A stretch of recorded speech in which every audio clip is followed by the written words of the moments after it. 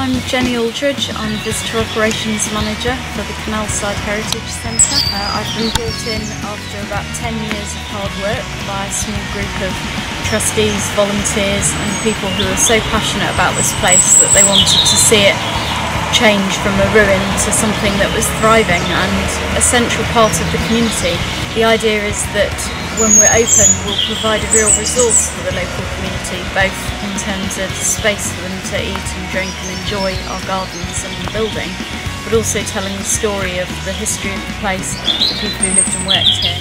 The opening day, we've got a full plan of events. We've got a stage in the garden where we'll be having the local dancers from the Hindu temple.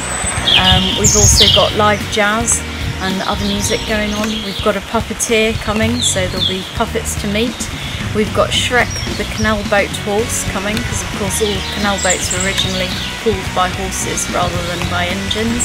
So the local schools are burying a time capsule.